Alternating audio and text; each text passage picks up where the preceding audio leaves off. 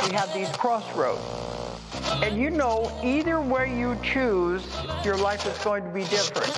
The universe doesn't exist, but God thinks it does. We have to stop consuming our culture. We have to create culture. Stupidity has a definite evolutionary function. I am all for abolishing stupidity, but before it goes, we should pay tribute to it. Hello, friends, and welcome to the Nonsense Bazaar. We're your hosts. I'm Sequoia Kennedy. And I'm Willow Truman. It's happening again. What is? I'm losing my fucking mind. Oh, when are we not losing our minds? No, I'm perpetually in a state of losing my mind, but also keeping a firm grasp on it. It seems so. This is the second June we've been doing this show. It is. Last summer, I went a little fucking crazy too. Yeah. Well, last summer was Harry Horse. That sent us for a fucking loop. Mm-hmm. Yeah. Oh, wow. Yeah, that was a year ago. Yep. Wow. Okay. We can move on from that. Jesus Christ, where does the time go? Where's the time go? Where does the time go? And then, of course, Count of St. Germain stuff. That threw me for a loop at the end of the summer, and it's happening again. Oh, wow. Last summer, you're right. That was our whole Ascended Masters journey. Yeah. And now here we are again. What are we... So we're back in it. Yes. So what the fuck could I possibly be talking about? Yeah. While I was researching the remote viewing stuff, I got struck by something that was right in front of me forever, but like never clicked. Right. Yeah. That's how like the remote viewing program was at the center, or at least in tight orbit around the center of all the stuff in the broader paranormal, high strangeness conspiracy field, especially UFOs. Yes. Right? Yes. So here's the thing. I got to confess, I've never been a UFO guy. Yeah, you've said that before. Yeah. I've always thought they were neat. Interesting for sure. But I was always more interested in like the Mothman, Skinwalker Ranch, Men in Black style high strangeness than I was like the government cover up. They go together. Right. But like I didn't realize that because like, you know, I've tried to watch the X-Files. Yeah. It's not my jam. Right. I'm a Twin Peaks guy. I don't dig it. You know, even though I love that Cloak and Dagger shit, I like the Dale Cooper federal agent stuff. Yeah. I've dipped my toe into both. Yeah. Never quite put my whole body in to either. But, you know, I'm also like, I'm really fascinated with magic and mysticism and psychedelics. And like, I think of myself as a writer more than a ufologist or a magician or anything. Like, there's only so much time in a day and there's so many interesting things. Right. Right. Well, you know, anyone who's listened to our show enough knows that I went through my whole alien phase. Yeah, exactly. So I was like really into aliens and abduction stories for quite a time there. And I feel like a special bond with, I don't know. Yeah. Well, and so my entry into conspiracy was like, you know, over a decade ago at a dark time in my life. And I fell into the, you know, New World Order, government conspiracy shit. I got out of it pretty fast. Like they were talking a decade ago. Hold on to your hat. Right. You just find all it takes is you find that one website where you're like, oh, okay. Yeah. No, I'm not with this. I got, and then I quickly got ungot when I realized it was bullshit. So I've always been soured on that type of, I have firewalls up, you know? Yeah. But you got that McAfee antivirus up. Yeah. Now, I also thought that the phenomenon was essentially unknowable, best understood in a mystic context, and that the government didn't fucking know shit. Right? That was always my take on like, they don't know anything, right? About the weird, the spooky UFOs. Right. Well, I didn't realize just how spooky the government got. Yeah.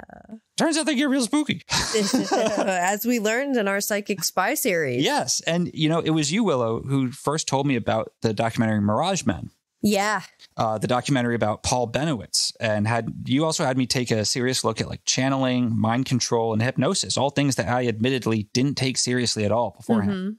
So during the research on the remote viewing program, and so I should say at this point, like this episode is going to be like a broad kind of conversational overview of a lot of stuff that like I haven't untangled yet to put into a tight, comprehensive series. I mean, this is going to inform multiple series, but we're just going to talk about some things. Right. Yeah. I'm in the middle of no less than 4 books right now. Dead in the middle of 4 books. So, yeah. So during the research on the remote viewing program, the last congressional and quote UAP hearing happened. And there was careful. Careful. That term's copyrighted. Fucking Christ. Yeah, I forgot about that. Jesus Christ. Oh, shut up. I know. I'm just going to, I mean, that's the last time I'm going to say UAP, although maybe it could be useful to distinguish between two different stories. But there was this big hubbub. UAP. What you gonna do? But there's this big hubbub about something called the Wilson Memo. Right? And that was written by Dr. Eric Davis. It's a memo about a conversation he had with an Admiral Wilson about some UFO shit. Yeah. And I thought, I was reading about this, oh, right, Eric Davis, Skinwalker Ranch. Right. Well, then I found out that Hal Puthoff, who ran the remote viewing program, and Eric Davis are very much connected, running a lab down in Texas looking at weird shit. Interesting the places that Hal Puthoff's name pops up that after we did our psychic spy and I learned all about that stuff from you. He keeps showing up. Yeah. And then I'm like, oh, Hal Puthoff, he's coming up in these other places that I wouldn't expect. He might be the dude that shows up the most often. Uh-huh. Or at least one of them. Because I found out Hal Puthoff was on he was on the board of NIDS, right? And he's still on the advisory board for To the Stars, the Tom DeLonge joint. Yep. Yeah. Yep, that one. So I'm going through all this shit, and it's all hitting me. I'm like, oh my Jesus. Oh, sweet Jesus, protect me. Mm-hmm. He didn't. He didn't stop me. Yeah. Yeah. So I hit up our boy AP Strange, and I said basically, hey, man, I don't know anything about anything. What's the scoop with Lou Elizondo and To the Stars? And he replied, oh boy. And then he sent me a fucking Daffy Duck cartoon. That's entirely true. Fucking Looney Tunes. Yeah. With a couple steps, but there's a couple steps in between. Yeah. That, but the Daffy Duck cartoon was absolutely relevant. It's the one where Bugs Bunny is the animator. Mm-hmm. Yeah. I hadn't seen it before. But the steps in between are some of what we're going to be talking about today. Yeah, so this is one of those episodes like we did at the start of I'm going to call it a war against the Ascended Masters. Yeah, Inquisition. It was an Inquisition, but it felt like a war. It can be both. And for me, I felt like Jane Goodall. Hell yeah. You know? Hell yeah. Just researching with a curious but open mind. To understand what we're dealing with here, think upon the many-headed Hydra. Ah. Yeah. Okay. So there's going to be a conversational overview of some really complex shit that will be covered in granular and overproduced detail in the future. Yeah. Because believe it or not, research takes time. It does. Because believe me, I'm going to get back to Looking Glass, Montauk, all of those things, which then tie into these things. Oh, yeah. Yeah. I'm just not... I needed some time for things to breathe because it's a lot. Yeah. And also when you're dealing with conspiracy shit, there's so many names, so much necessary background for things to have the impact that they need to have. Mm-hmm. So I think it's a good thing to do episodes like this to give just a broad strokes about things. So yeah. It's like a nice little exhale. So we're going to talk about UFOs and UFO spirits. But first, let's do our tarot pull. Yeah. And applied ornithology. Ornithology. Bird studies. I know. I'm like, oh, oh yeah, the aviary. Bird law. Yes. All right, what we got? Yeah, what we got? The Five of Cups. Okay. Disappointment. Yeah.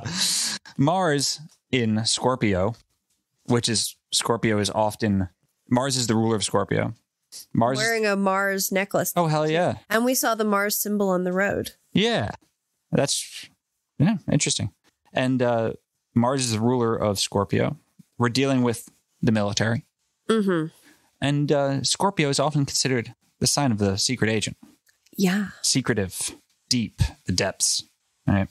A lot of the Scorpios that I know they're very interesting people. Yes. Yeah. One's literally a spook in Eastern Europe right now. Yeah. Huh. Five of Cups. Okay. And then there's also the heartbreak, disappointment aspect, which, Interesting. Yeah. So let's start talking about the bird boys. Okay. The bird boys. Them bird boys. So Legend of the Aviary, which is this group of people in the know about the spooky stuff who are willing to talk in some capacity to ufologists or the press or whatever. Mm-hmm. They're willing to leak shit. this legend came about during the whole Paul Bennewitz Dulce base thing. Yeah. I'm Phil Schneider and his hot dog dick. Yeah. Well, I'm currently in the halfway through Saucers, Spooks, and Kooks by Adam Gorightly, which is great. Details like how these intelligence guys, Air Force intelligence, fucked with Paul Bennewitz, and then later on, and by extension, fucked with everybody at the UFO conferences that Doty went around to. Yeah, and so the code names were invented, like the bird code names were invented by Bill Moore and Jamie Shandera, two ufologists, and like Bill Moore made essentially in his, he admitted to this, but he basically like made a deal with the devil. Yeah, so he's a ufologist. Yeah, he's a ufologist, and he meets a dude named Richard Doty. Yeah. Yes. Richard Doty is sometimes referred to by the code name of Falcon. Sometimes he's Falcon. Mm-hmm. He's not Falcon. And then sometimes I forget what the other one is. Chickadee, probably piece of shit. No, it was Sparrow. Yeah. Richard Doty is an Air Force intelligence agent at Kirtland Air Force Base. Mm-hmm. And Paul Bennewitz sees some weird stuff in the sky, and Air Force intelligence sets Richard Doty on him to feed him disinformation. Right. Like tell him he saw UFOs when he actually saw weapons tests. Conspiracy theories about like, oh, that is definitely disinformation agent. Like this guy literally was, though. Yeah, absolutely. He literally was. And he worked with this ufologist, Bill Moore, who made a deal with the devil. He thought by playing ball with Richard Doty, because that's exactly, you're a ufologist and this guy from the Air Force comes to you and is like, hey, I can show you like what's good. Right. I can let you in on the secret. You just got to help me out because this crazy dude saw some secret weapons tests that he wasn't supposed to see, and just tell him it's UFOs. Right? Like give him this fake information. We need him to think it's UFOs because he saw real weapons, but we'll tell you about the real UFOs. Right. Give this guy fake information, but we're not giving you fake information. Right. We're being real with you. Right. You can trust us. Yeah. And like, we're not going to get too deep and we can't get too deep into the Paul Bennewitz story. Like that's a whole other few episodes. Right. But just to set the stage for like what goes on. Well, Doty was also implicated in the faking of the Majestic 12 documents that got Bill Cooper. Right. Yep. Yeah. And still get people. Like this stuff is part of you go on Bibliotheca Pleiades, you're going to read all about this shit. Right? Yeah. Then there was Project Serpo, which is another Doty creation. Right. And I've also seen Hal Puthoff's name brought up with that too. Sure. Because these guys all knew each other.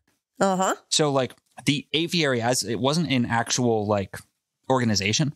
It was these ufologists just invented these names to refer to guys who were willing to talk to him. But being the people who were involved in the weird shit, which was all under the same, it was all the same type of people who all knew each other because it's all the same shit. Yeah, the umbrella, I guess. Like the paranormal is one thing, right? Like it just kind of is. Maybe ghosts or something else, but I doubt it. It's one supernatural. Yeah. It all deals with consciousness. There's all something to do with human consciousness. There's a underpinning. But so there's a bunch of these bird boys that all in some capacity would talk to people or swap information and shit. And it's Richard Doty considered one of them? He's one of them. Yeah. Absolutely. Yeah. And like another dude who we talked about, Kit Green, who is the head of the CIA Weird Desk, he like in some emails, he has like said good things about Richard Doty. And then in some, he's like condemned his methods and shit. And in that, there's a really important distinction because whenever we start talking about CIA shit or like intelligence agencies and stuff, it's really easy to forget that they're people. I was just thinking that. I'm thinking like, why these mistakes happen is because humans are fallible. Like we don't know how to approach these things because there's no textbook or guidebook for how to approach like discovering the unseen. Yeah, right. Exactly. Like how do we go about this? I don't know. We're bound to make some mistakes along the way though. And that's not to excuse any. No. Right. Because it's just human nature, though. Yeah. It's bound to happen. They're people. And because they're people, they only have so much time in the day like us. And so, like, how can we ever trust or how can we ever trust someone who said nice things about Richard Doty? Well, because he didn't see Richard Doty from the same angle that we do. Right. Right? He didn't see him as a dude who just maliciously drove a man insane. He saw him as a dude who was doing some disinformation with some questionable methods, but like Paul Bennewitz was unstable. Job. You know, Paul Bennewitz was unstable. Like not everyone would have went crazy. Like that's just an unfortunate thing that happened. Honestly, I think they fucking might have. They were like breaking into his house and. Oh no, they gave him a fake computer that they said the aliens were talking to him through. Yeah, he probably would have. Air Force intelligence is really, really fucked up. Those guys are really fucked up. I had no idea. Actually, yeah, they seem determined to drive this man insane. Yeah, I don't know. Yeah. So, okay, they might. Now I've already said all that. There might actually be a weird cabal of people too. Yeah, because I found a Reddit post that took snippets from Jacques Vallée's published diary journals. Mm-hmm. He's also a bird boy, right? He had a code name. Hal Puthoff was owl. I forget Jacques Vallée's. Kit Green was blue jay. Some sort of bird. Some birds, you know. But Jacques Vallée's journals were published. I want to be flamingo. That's a good bird name. Yeah. Yeah. And this dude on Reddit took all the passages that he was talking about Kit Green. And this is all from the late 80s to early 90s. Mm-hmm. And it's really interesting. Okay, so it shows that like in 1990, Kit Green didn't really take a lot of this stuff seriously. He didn't take UFOs really seriously. And he seemed to put up a real wall in his perception across the whole thing. But like we saw in the remote viewing series, he was terrified of that shit. Mm-hmm. He didn't want it to ever be supernatural. He had a bad experience and he wasn't really... Right. Because if it's real, then that's a paradigm shift in your entire reality. And that's a lot to deal with. Yeah. Okay. So February 23rd, 1990. Jacques Vallée writes, once in a while, it's nice to clarify some little puzzle, even if the big mysteries remain. Over lunch today, the enigmatic Colonel Ron Blackburn decided to come clean with me in anticipation of our trip to New Mexico. Ron gave me his impressive biography with sanitized entries entitled Achievements in the Field of National Security. He'd co-founded what I jokingly nicknamed the Secret Onion Group and co-organized a national panel on UFOs. In the first case, his co-founder was John Alexander. In the second case, it was none other than Kit Green, who never told me about this. Right? John Alexander, mind control, very low frequency waves, PhD in death studies, expert in non-lethal weaponry. Oh. Was working at Kirtland Air Force Base on mind control guns and shit. Okay. Yeah. So John Alexander's interesting character. We'll get back to him. And so this whole passage, I was going to pull passages, but there's just like a lot here. Basically, Kit, for the first, like for a couple of years, Kit is basically playing it like he thinks it's all natural causes or hoaxes. Mm-hmm. And then slowly Jacques Vallée starts finding holes in the stories Kit Green is telling him, and like weird shit about like an investigation down in Brazil, which was definitely not anything, just some crazy, some primitive Indians, primitive Brazilians or something, is kind of the vibe. Yeah. But Jacques like, what he's saying doesn't make sense. Like, so does Kit actually not believe, or he eventually says that his thinking has come around, but he starts referring to it as a mind virus in some way, the UFO phenomenon. Yeah. But it's weird. It becomes very clear that the whole time Kit Green's been talking about this, like he uses the term secret cabal and shit about a group. He's like, there was this group of people, some of whom I'd worked with for years. I didn't even know they were part of this group. Wink, wink, Jacques. Wink, wink. Like, I'm not telling you everything, And it seems like Jacques Vallée finally like gets it and like gets brought in. Okay. September 11th, 1990. Hal Puthoff, Kit Green, and I being Jacques Vallée, spent last evening together in this great hotel near the Pacific. My excuse to convene our meeting was a review of high-tech projects at IRT, a company in which my fund has invested. We compared notes about MJ-12 rumors, Majestic 12. Kit assured us that there once was a real Majestic, but it was only concerned with surviving a nuclear strike. Ralph Bloom's book, Out There, claims that the CIA's Domestic Collection Division investigates U.S. UFO cases. That's all true, said Kit, except that since 1977, that group has been called National Collection Division. The agency isn't supposed to have any domestic operations. In your letter, you said you thought there was a black program, Jacques says to Kit. That's right. I'm sure it's handled appropriately. In my days, there wasn't more than one case a month in the classified reports. Now there are several per week. Sometimes they go up to the president. He used to have a drawer full of intriguing stuff at the agency in the form of photographs, films, reports, tapes. He threw it all away when he left, so the fact that this information is collected doesn't mean that it's being studied. Okay. After a full day of technology review, our private discussion came back to Bloom's book. The leak may point to Pandolfi at CIA, who is another bird boy. They asked him to investigate the Augsburg business, the 6 soldiers. I don't know what that refers to. Kit said, it's getting more and more weird. The messages on classified terminals came out of a secure network. Then it can only be one thing. The agency counterintelligence guys messing with their brains, said Hal. Hal put off. The conversation returned to the topic of secrecy. As an exercise, Kit asked us on a scale of 0 to 10, what was the probability of existence of a hidden government project? He reiterated, I am sure there is active collection, handled appropriately. I'm not interested in infiltrating my own government. And then there's some other... Okay, kindly summarize that. Sure. So Kit Green is basically saying, like, yeah, there used to be a program. We collected this stuff. The cases have increased enough. I'm sure there's some black program where they're looking at this, but I'm also sure it's being handled appropriately. Mm-hmm. Then they talk about some case, and I don't know what they're talking about, the Augsburg case with the 6 soldiers. But the important point there was, Hal put off saying, this is agency counterintelligence guys messing with their brains. Yeah. I just messing think with whose brain? Some soldiers, some case. Okay. Like, I don't know anything about that. Yeah. Yeah. And then, all right, so... Kit says, I'm not interested in infiltrating my own government. And that's also an important thing to realize about these guys. Mm-hmm. They are like government people. They believe in the government. Like, right. They're standing for the government. Right. Like they're agents of the government. They're not like infiltrators that are, trying to get into the inside to find out the inside information. They're firmly standing on the side of the government. And I think that among people who don't trust the fucking government, that makes you seem shady as shit. But it's important to realize it's a very human allegiance. They have loyalty there. That's who they work for. And also... It's their livelihood. So in another entry, January 30th, 1991, all right, starts a cold open in the middle of a conversation. Most of the researchers we know are zealots at heart and religious nuts, Kit says. There are other things going on. Ever heard of Eric Walker, president emeritus of Penn State University? He claims that aliens have indeed been recovered and taken to Wright-Patterson. You'd be in awe of the man. Dean of Engineering at Harvard, co-founder of the Academy of Engineering and Sciences, chairman of the Defense Science Board, former head of the Jasons, science advisor to the president, former chairman of TRW, goes on and on. He stated that 4 live aliens were retrieved. We studied them. They learned our language. We allowed them to blend into the population. What's Walker's field of research? I asked, stunned. Sound waves, applications of acoustics. Ooh. He founded the Navy's Underwater Sound Laboratory. He was also co-founder of the Institute for Defense Analysis and a member of the H-bomb team. In one of his books, he writes that citizens don't necessarily have the right to know what government scientists are working on. Kit goes on to talk about how he tried to meet him and the dude just fucking stonewalled him. Yeah. Whoa. Yeah.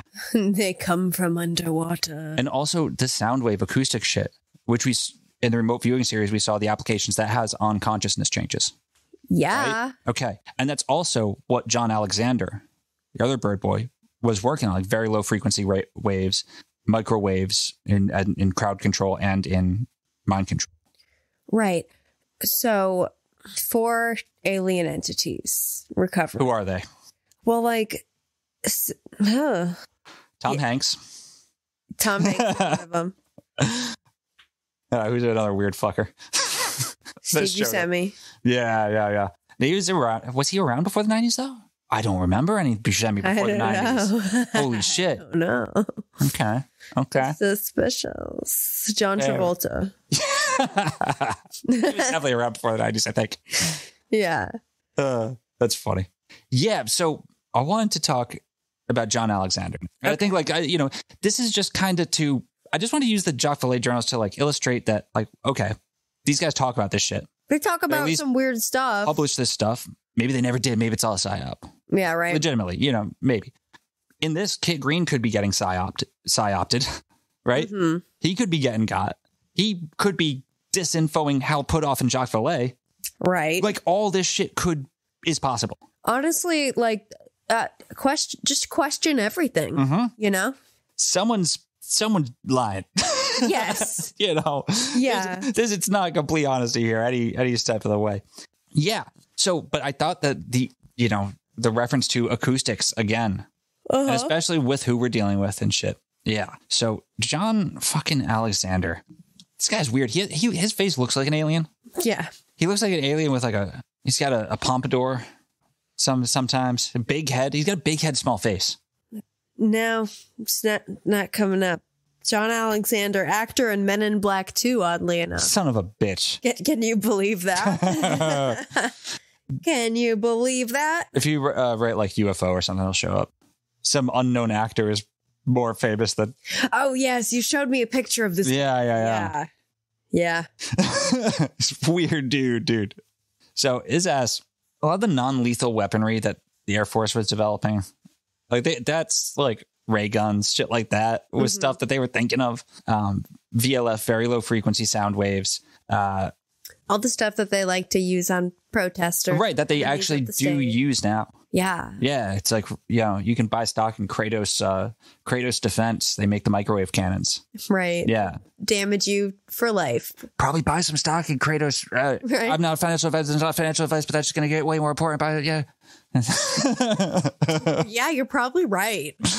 I don't want you to be right. No, I'm. But yeah. So John Alexander was a former commander of Green Berets in Vietnam. He led Cambodian mercenaries behind enemy lines, allegedly. Took part in a number of clandestine programs. And he was director of non-lethal programs at Los Alamos National Laboratories, which invented the nuclear bomb.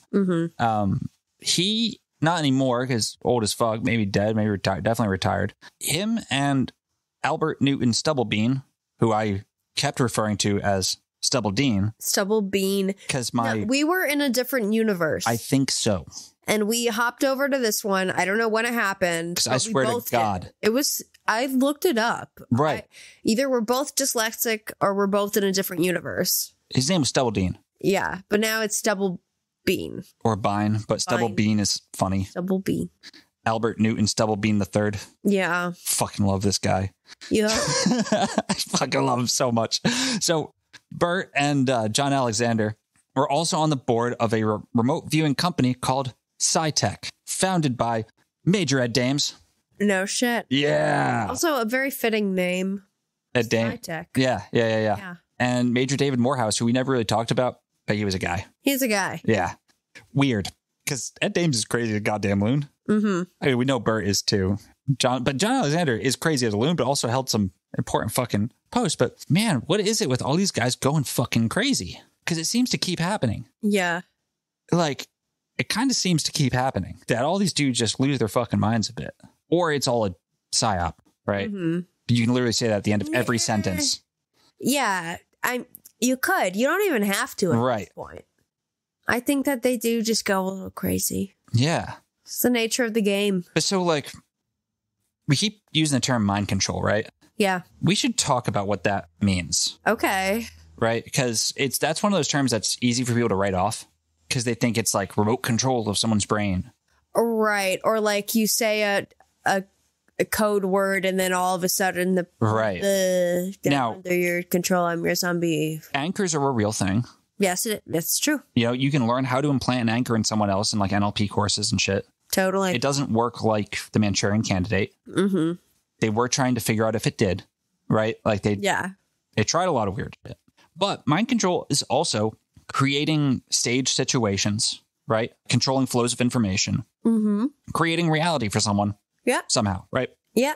That's mind control. The other part of it is, you know, if the Monroe Institute shit is for real and having done some of the Gateway tape shit, I think it is, that you can induce altered states of consciousness with through waves. An audio track. Yeah. Through acoustic waves, through electromagnetic waves. And I think you can. You can stimulate different parts of the brain. It's a thing, right? And what that would mean in application is like, you know, using tones or waves to make people say more aggressive or more docile, shit like that. Mm-hmm.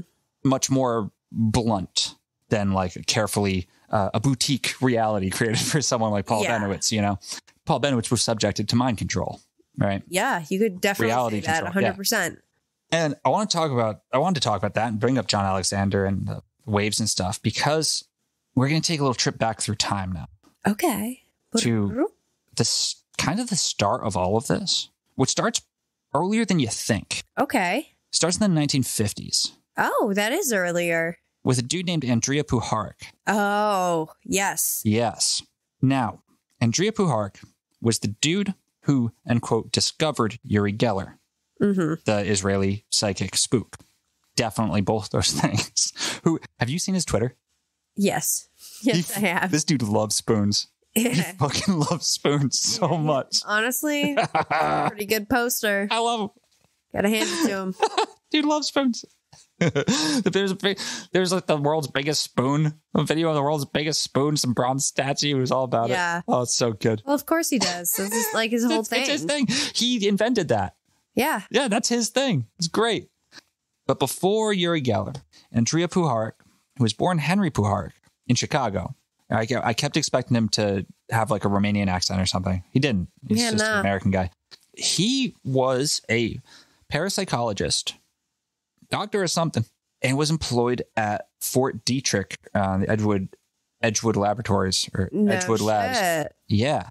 Working on mind control for the CIA. Yeah. Alleged, probably. And we know that there's some really brutal experiments that happened at Edgewood. Yes. There's some really fucking brutal experiments that happened at Edgewood. After that, which is, it's hard to find corroborating evidence for that. Mm-hmm. I think it comes from the book, the Stargate Conspiracy, which I have not read, but I've seen it referred to in multiple other places. So we're going to say that that's part of the lore. Okay. Right. Puharich also was part of this thing afterwards called the Round Table Foundation, which was a group of wealthy donors and a board of wealthy ass people centered around this barn in Maine that Andrea Puharich turned into a parapsychology lab. Oh, cool. Yeah, by himself over the course of a winter. The cold fucking 1950s. Maine winter. Yeah, he built a fucking parapsychology lab in this barn. And he looked very like a normal researcher in like the 1950s. And then he started looking crazy. He used to look like a normal guy. He really did. And then he fucking went nuts. Crazier and crazier. Oh, yeah. No. Okay. Yeah. Okay. I'm going to cut all that shit. So why don't I just pull up the Wikipedia page? It's right there. Yeah. Yeah. He degree in philosophy and pre-medicine, has an MD. And then he worked at Edgewood Arsenal Research Laboratories in Fort Detrick, meeting with various high-ranking officers and officials, primarily from the Pentagon, CIA, and Naval Intelligence. Yeah. So in 1960, Puharich was looking at seances and how people were faking like ectoplasm and stuff. Yeah. And right. He did an episode he played himself on Perry Mason. Excellent. In 1961. Oh, wow. Yeah. Bit of an actor, huh? Yeah. Good for him. Yeah. And this might have been before he was at Edgewood, honestly. Yeah, I think this was before he was at Edgewood. December 1952, he's at the Round Table Foundation. And he invites this Indian mystic, D.G. Vinod, to a seance, right? During the seance experiment, Vinod goes into a trance and channels a group of entities calling themselves the Nine, right? Mm. And the Nine they're speaking as if they're they're one thing with 9, right? Sections, like essentially. Yeah. I'm the voice of the 9, and they imply that they're the old Egyptian gods. Uh-huh. The Ascended Masters. Many names throughout time. Right. They imply they're the Ascended Masters, the secret chiefs. Mm-hmm. We're still here. Yeah. We're still fucking here. No, you don't leave. Right. Yeah, no, I know. But the 9 tells the 9 people sitting there that they're the new class of Brahmins, the top of the caste structure. Students, yes. Yeah, and these 9 people would go on to do some very fucking interesting things. No shit. Like Arthur Young inventing the helicopter, right? And also being a weird mystic and shit. A woman named Ruth Payne, who testified in the assassination of John F. Kennedy, and who had Marina Oswald, Lee Harvey Oswald's wife, staying at her house around the time of Paine. Also, his name that comes from Thomas Paine, the famous American writer and statesman, pamphleteer. This is an old money family. These are rich fucking people, connected fucking people. And as this is an informal episode, I don't have all the fucking crazy connections. We'll get to that later, on another episode. I'm not going to spoil it. Yeah. Right? But really strange connections to the Oswalds. Got Lee Harvey Oswald the job at the book depository, in fact. Mm-hmm. Another person who's there was one of Canada's richest people, the Bronfmans. A lady named Bronfman. Bronfman. And some of you may recognize that name if you know anything about the Nexium cult. Yeah. Yep. The 2 Bronfman sisters, probably the granddaughters or great-granddaughters of this person, were the people keeping the Nexium cult afloat with money. No shit. Yes. Wow. Okay. from there, it's this kind of flash in the pan thing, right? He deeply affects him and stuff. Puharich, when he was working with Uri Geller, he actually, when Uri Geller started channeling Spectra, that UFO thing that he channeled, Puharich told Uri Geller that he was channeling the Nine, that he was in contact with the Nine, which is interesting. Apparently, Uri Geller did not like Andrea Puharich. Yeah, he's like, no, I have my own thing. Thank you very much. Yeah. I know what it is. Yeah. Puharich did write a book about Uri Geller called Yuri. Puharich's a weird dude. Yeah. We're going to talk. That might be the next episode I do. But then Uri Geller's like his little pet. He wants him to be his little pet. Yuri doesn't want to be. Yeah. Yuri's like, I'm literally a Mossad agent, dude. Like, fuck. So later on, the Nine show up again at this place called the Esalen Institute. Yeah. The Esalen Institute's this like new age hippie, place where they have thought leaders come and speak. And they do. Yeah, and you can also do resorts there. Yeah. It's a lot of smart fuck hippie shit. Yeah. It's the best way to describe it. They also were really influential in like the 60s, having like, Alan Watts would go and speak, or Terrence McKenna, or, all those guys, right? Right. The groovy philosophers, the LSD culture philosophers. And there's always been rumors of CIA involvement in Esalen, right? Mm-hmm. Like that it is part of the psy-op that was the 60s counterculture. Yeah. Because it kind of was. I mean, like literally Andy Warhol was a CIA asset. Mm-hmm. And the point of that is actually kind of cool, right? It's really not this sinister thing. They were funding modern art because it was propaganda against Russian citizens to be like, look how cool shit is in America. Yeah. Like you have freedom of expression. You paint all this weird shit. Like, yeah, all this weirdo art. We're going to fund it to make people see you can be a weirdo in America, right? Like not all their games are necessarily evil. Mm-hmm. A lot of them are. Right. Some of them are not. At some point at Esalen, someone starts channeling the fucking Nine again. And this time they have a spokesperson named Tom. Yeah. Yeah. At least it's not Saint Germain. We'll get to him. Oh boy.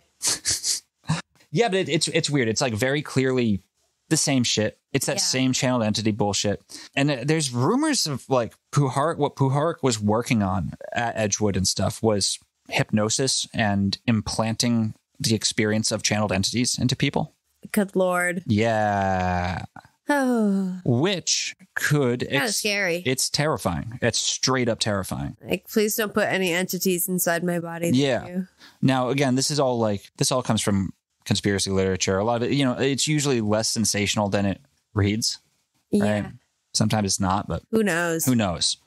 Yeah. So that's a whole fucking thing. Now, I found out about the Nine. Well, no, I didn't find out about it, but one of the few books about the Nine and Andrea Puharich, it's not even about it, it just takes up a big section, is Peter Levenda's Sinister Forces, right? Which is this monstrous 3-volume, huge paranoid nightmare of synchronicity in which Peter Levenda beats you over the head with weird coincidences until you finally accept that something fucked up is happening here. Yeah. Right? Like that's the whole point. It's just... That is an apt description of the series, yeah. It's fucking sick.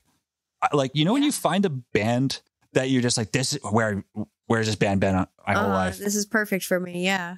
Peter Levenda as an author is that fucking band. Like I want to teach. I'm just like, and he's easy to read. Mark of a fucking intelligent dude. Yeah. Yeah. He is. And that dude is fascinating. Mm-hmm.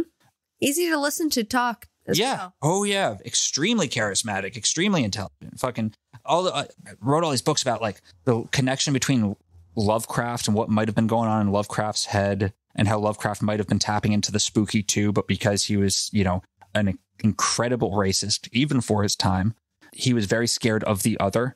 Yep. And that's why a lot of this shit came through the way it did for Lovecraft. But I was reading this and I'm like, this is all fucking nuts. This is that good paranoia, right? I was like, where have I fucking seen this name before? Where have I seen this name, Peter Levenda? Oh, right. He wrote the nonfiction Secret Machines trilogy with Tom DeLonge, published by To the Stars. And we're back at To the Stars. And we're back at To the Stars. And it's like, wait a second. What the fuck is happening here? Yeah. Right. Because I've totally discounted To the Stars up to this point, and now I'm like, maybe that was hasty of me. There's something to be aware of. Yeah, for sure. And like, there's all sorts of different games going on with UFOs right now. and all this shit, UFOs, mind control, the spooky, the paranormal. One of the weirdest fucking things is how, because I started reading that Secret Machines book too, or I'm listening to that one on audiobook. It's not reading. It's a lot weirder of a narrative than I thought To the Stars was presenting. It's weird. Oh, it's like, it's ancient alien-y. Yeah. But in a cargo cult perspective. Interesting. And and it's basically like, they kind of just got Peter Levenda and they were like, do your thing. Yeah. Right. And Tom DeLonge kind of said, oh, you should write about this. You should write about that. And Levenda does have connections. Like, he's wrote a lot of books over the course of his very interesting life. He's met a lot of weird dudes, you know, he has connections and he has people's trust. That doesn't fuck him over. And that's kind of why people suspect him of being a spook. Yeah. Because he, as a journalist, he doesn't fuck over his sources. Maybe some other reasons too. No, I can't literally say anything about, because he will come into my house and beat me up. That's what he does. He just shows up and browbeats you. One of the interesting thought experiments that was in Secret Machines, I thought was like, what the fuck, was like, imagine a magic ritual, which all of a sudden, like, already you're like, wait a minute, this is Tom DeLonge shit, and you got Peter Levenda talking about magic rituals. I mean, okay, I get it. Well, yeah. Yeah. Right. Yeah. Because that's the thing. But for it to be like the thing trying to be sold to the mainstream. Right. What the fuck? But he writes that, like, you know, you make a circle, you put candles, you know, the cardinal points and shit, and you try to push yourself through to another dimension to try and catch something and talk to it. Think of what if the UFO with its circular shape, lights, piloted by an entity, was a magician in a different universe doing a ritual to summon you. And that's an abduction scenario. And he went like, okay, that's not what it is, but that's just a fun thought experiment. It is. And it's like, oh shit, that's a very fun thought experiment. Yeah. So that's weird too. The fact that the book's kind of good. Yeah. You know, from the perspective of, oh, okay, Tom DeLonge. Yeah. From the perspective of, oh, this is weird shit. Like, I don't know if it's true. Like, it doesn't matter to me. It doesn't matter to me. But what is interesting is that, like, you know how like Lou Elizondo used to be part of To the Stars when it was To the Stars Academy? He's not there anymore. A lot of those dudes who were there at the start aren't there anymore. So there used to be Lou Elizondo and then a dude named Steve Justice. Great name. Yeah. Who was from Lockheed Martin's Skunk Works. Steve Justice. Steve Justice from Skunk Works. Jesus Christ. All-American man right there. He left around the same time as Lou Elizondo, which was right after Joe Biden won the presidential election. Which is interesting because of how the modern Democrats have been the ones talking about UFOs. Specifically, like Hillary Clinton had mentioned them. Barack Obama mentioned UFOs. And John Podesta, Hillary Clinton's campaign advisor, and that's all we're going to say about him, even though we do cover conspiracy theories. We're not covering the rest of them. That's enough of that for now. He is super into UFOs, John Podesta. I have to imagine. He would be. Yeah, I have to imagine that the Biden administration has a lot of the same people who would have been in the Clinton administration. I feel like the dudes who left To the Stars Academy are working for the government again. Yeah, that's kind of how I feel. Left at To the Stars is Tom DeLonge, two businessmen, and this dude named Jim Semivan. We'll get back to Jim in a second. On the advisory board is Hal Puthoff, Eric Davis, Christopher Mellon of the Carnegie Mellon family, who is a former assistant secretary of defense. Yeah, he's all he's there. Still. Wow. Yeah. Jim Semivan is listed as the co-founder of To the Stars Academy alongside Tom DeLonge. He's a 25-year CIA operative, right? Admitted on the fucking, it was a spook. 25-year CIA operative. And let's see if I can find this clip of, because they release a podcast. Now they kind of fell from the mission they initially had. Now they're kind of just producing media. I thought that was their original mission. It was like soft disclosure through media. Yes, but at that time, they had other people were more credible than just Tom DeLonge. Right. Tom DeLonge and his CIA handler. Right. The guy who's there to make sure Tom doesn't fuck up. Yeah. That's what Jim Semivan's purpose is. Right. That's why he's there. You know? All right. So I have a clip here from the To the Stars Talks, number 10. Oh boy. Okay. Secret Machines, Gods, Man, and War discussion, part 2 with Jim Semivan and Peter Levenda. Alrighty. So Jim Semivan, the 25-year CIA operative, is going to be the dude with the bad accent asking the question. Peter Levenda is the dude with the super smooth voice who answers. Okay. You're going to like this question. Yeah. Can you talk about the alien abduction ritual in a historical sense? Because you did delve into that a lot in the book. And have we seen, evidence of the same scenario in historical records? And how far does this go back? I'm thinking about the mind control experiments we have all heard about, say in MK Ultra, these other things. Well, Jim, why don't we have that discussion? No. That was way before my time. I know. Yes. Shame on them for doing that, I might add. I'm not a big fan of that. But. It was inevitable. It would come up, Jim. Yeah. Well, it's like this. I just wanted to play that clip a little bit. Oh, okay. Yeah. I don't get any more. That's it. We can go further. Yeah. But like just him going, we can have the MK Ultra conversation if you want, Jim. Yeah. Like that felt very pointed to me. Like he was like, you're CIA. You're really going to bring that up? Like, you know, you think so? I don't know. It felt that way. Okay. We can, well, Jim, we can have that conversation if you want, you know? Yeah. Yeah. Well, there's two big, heavy questions you have out there, the ancient historical precedents for it, and then the more recent ones. Yeah. Jock talks a lot about this, right? In Passport to Magonia. And then you get, even, I think Tom Bullard in his book, the UFOs and modern UFOs and the myth and mystery of UFOs. Yes. I mean, the idea that humans are abducted or taken to someplace else by mysterious creatures is very ancient. It's all over the world. And every culture has its word for that particular creature. Fairyland. In some cases, in the ancient Middle East, there was the Lilitu, from which we get the word Lilith, supposedly Adam's first wife, by the way, according to some Jewish traditions. And this Lilith steals babies, right? Will steal an infant, will steal a child. The idea of a child-stealing spirit is common throughout the world. It may have to do with anxiety about childbirth and child fatality, for instance, things like that. But then there's also the things that I grew up with when I was a kid, talking about, there are people out there who will steal children, who will steal you if you're not careful. In those days where I was living and the kind of things that I heard from my parents, we had to be aware of gypsies, right? The gypsies would come and steal the children, right?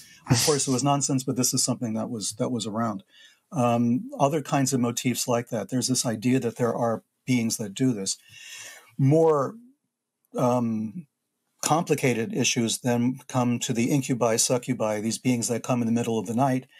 They steal semen from the male and they impregnate women to give birth to horrible creatures or something. There's the witches' Sabbath, where witches basically will steal people and take them to a Sabbath on top of a mountain somewhere and perform hideous sacrifices. The whole satanic panic of the 80s was based on this very old medieval concept that witches are being stolen. There you go. Another thing that's really interesting about Levenda's work, and especially his work here, is and I didn't expect this to be tied in as well. Remember, like we started talking about the whole like Kenneth Grant Lovecraft connection a long time ago, right?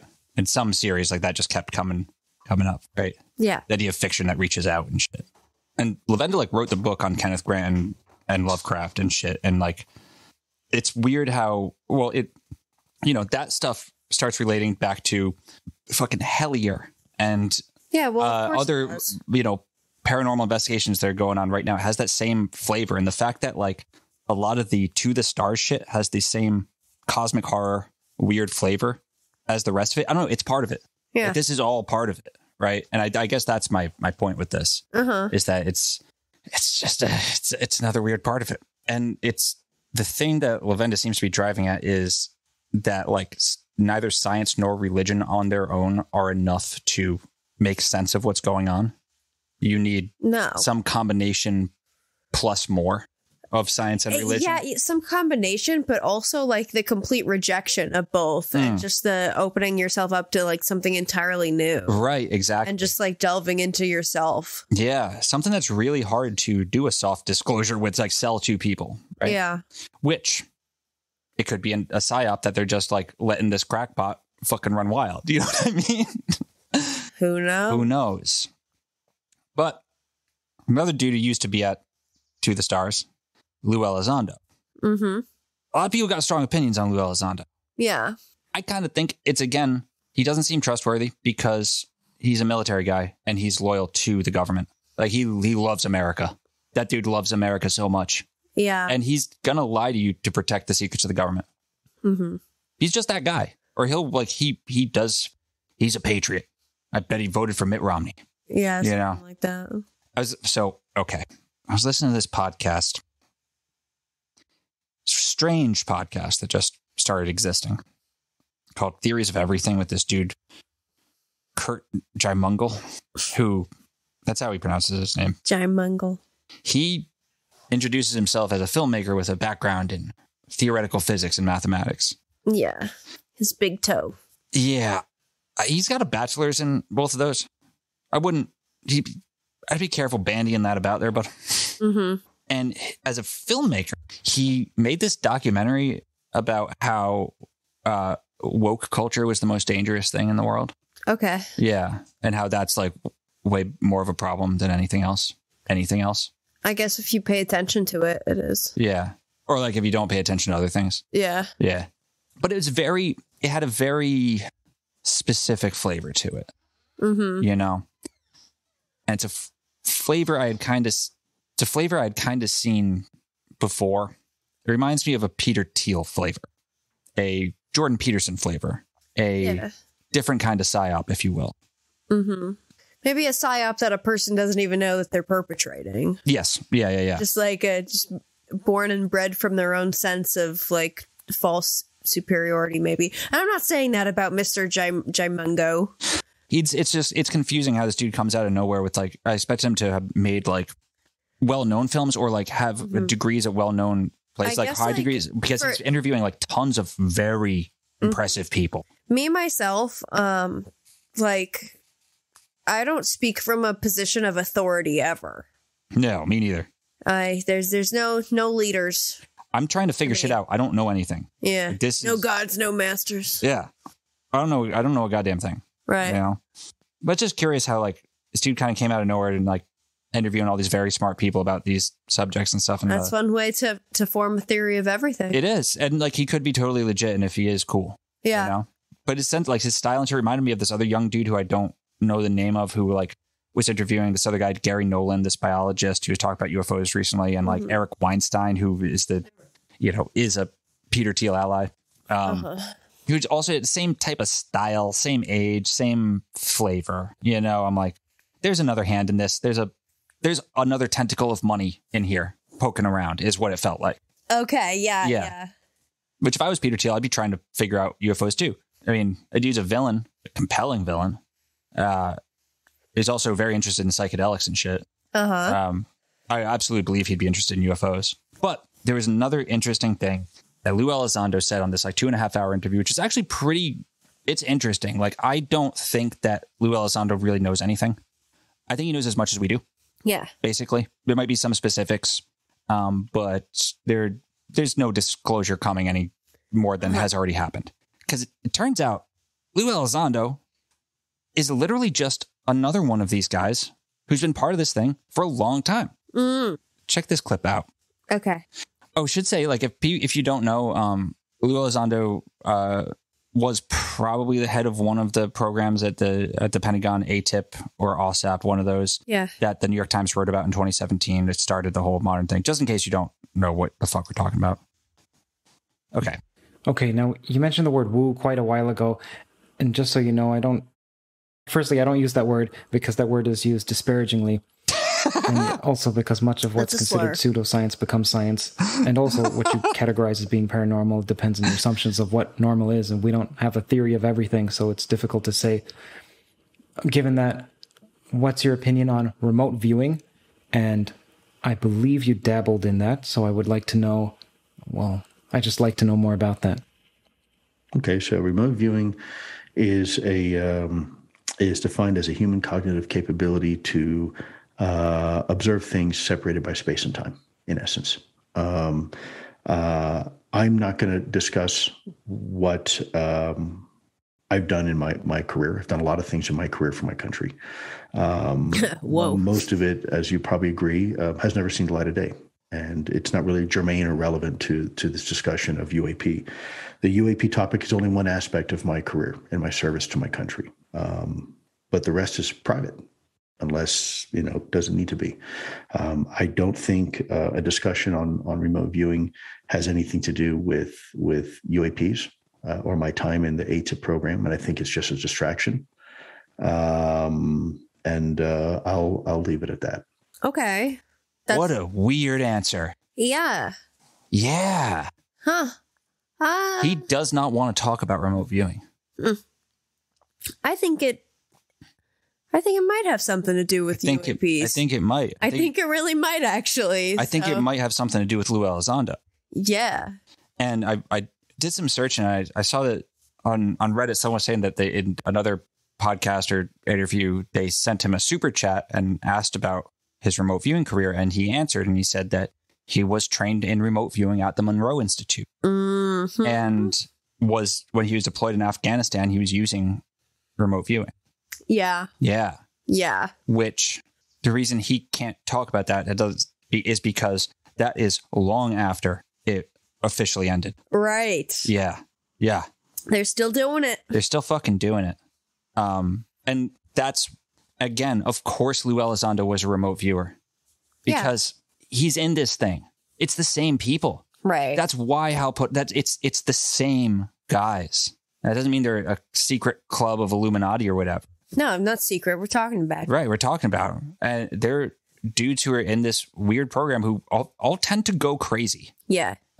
Who have been exploring consciousness and the mind and magic, essentially. Mm-hmm. And that's what To the Stars is. That's what all this shit is an outgrowth of this magic nonsense that these guys have been up to. Right. It's crazy. We want answers. But we're not going to get them. You're not going to get it. Yeah, exactly. Because they don't know any answers. It's inconceivable. And if you take these dudes at their word, what they're saying is like, we're just trying to get people talking about it and demanding answers. Right. We don't know answers either. Yeah. It's weird, man. Totally. I don't even know. Yeah. Like, I honestly, it's a good, jumping off point, though, for some interesting thoughts. Yeah, it is. Yeah. Fucking A. Yeah, like I said, there's going to be no conclusions in this episode. Yeah. Oh, how about the Five of Cups? Disappointment. Disappointment, exactly. Yeah. Literally. And it's just so, well, there you go. We don't have any answers. It's weird shit's happening. We've been looking at it for a few decades, but human lives are short. Oh, longer than a few decades. Well, yeah. As long as we've been conscious, we've been like, what is this? Right, exactly. What is all of this? Yes. These are literally just this invisible world that's overlapped over ours that we can't conceive of, but is affecting us. These fucking guys are just like us, except they happen to work for the government. And they think about things differently and have a different background than us. Yes. So they just have a different viewpoint of it. And also, another thing I've been thinking about is the fact that, if things are being covered up by these types of people, it's not us they're worried about. Right? No. It's religious zealots. It's simpletons, for lack of a better word. People that that don't understand nuance. Maybe. That it would be a threat to their way of life. And there's also big business interests and shit. I don't know. I feel like I'd want to talk to the simpletons. I'd be like, what do you know? What have you seen? Well, I mean, the ones who have seen weird shit. Yeah. It's going to be the best source of information. But I mean, there's a lot of churches in this country, man. We don't see it because where we live. Well, there's so many different lenses through which to view what's basically the same phenomena. Yes. But depending on what skin you're in, right, whose shoes you're walking in, you're going to have a completely different experience of the same thing. Yeah. And a lot of worldviews will be challenged. Some are pretty well prepared. Yeah. Now, there's another possibility here. Okay. I don't like that I have to bring this up. Uh-huh. But we do. Okay. I'm going to ask you to look up a couple pictures. Okay. First, look up a picture of Peter Lavenda. Next, look up a picture of the Count of Saint Germain. Oh, God. The Blavatsky version. You tell me that's not Pete without a beard. I mean. No. I just thought it was funny. Yeah. There's just one guy who it's literally him, and he's just fucking It's literally Saint Germain. He's just pulling the damn strings. I would love it. I would love it too. I think that Saint Germain, his spirit can enter and influence all of us at any point in time. We're like I said, we're still here. Yeah. Yeah. So, yep, that's us not coming to any conclusions about UFOs. Yeah. Yep. Yeah, we got nothing. We got no answers. But weird shit's definitely weird. Yep. Oh. Can't deny that. Shit. Here's another thing that I forgot. Okay. Andrea Puharich was the dude who brought magic mushrooms to the attention of the U.S. government. Yeah. Yeah. He was one of the dudes. I was going to say something about that, but I didn't. No, and that's super important. But his ass, if you've ever eaten magic mushrooms, it's the spookiest of all psychedelics. Uh-huh. You know, more than any of the other, like, mushrooms get spooky. There's a reason Bill Hicks talks about eating mushrooms and talking to aliens. Mm-hmm. There's a reason that's a meme, right? It feels like you can go to Fairy World. And Andrea Puharich was using magic mushrooms to go to Fairy World and study ESP and shit. Yeah. And a lot of time, the psychedelics are a brute force way to get in touch with the spooky. Yep. Right? You don't need them to do it, but they'll get you there. It's brute force. Yeah. Right? For better or for worse. And if this whole story, this part of the overall legend, starts with a crazy man eating mushrooms, well, that makes perfect sense. Mm-hmm. And that does mean that there is some outside force impacting this that is unknowable. Right. And so any psy-ops or mind control shit is happening under the level of they don't know what the fuck is going on. Yeah. Right. And I think it kind of necessarily is. I'd be very surprised if there was anyone alive who could make sense of any of it. Mm-hmm. Yeah. All right. Well, then. Yeah. Well, there you have it. There you have something. We don't know anything. We don't know shit. There you go. But we're going to keep looking. I think my next story, I'm going to cover Puharich and the Nine in more detail. Sweet. And look forward to it. Yeah. Talk more about ESP and like Faraday cages and shit. And, all right. I'm into it. Perhaps a murderer pretending to be Andrea Puharich to fuck with some girl psychic. And then all of his hoarding tendencies. Yeah. And that fun stuff. Oh, yeah. Oh, yeah. Yeah. All right. Okay. Yeah. Well, thank you guys so much for listening. Yes. Thank you from the bottom of my little heart. Yes. And from the bottom of mine as well. Tune in next week. I think next week we're doing a cool thing. Yeah. We're doing a special thing next week. You're going to hear some AI channeling. Yeah. Yeah. We're going to do something weird.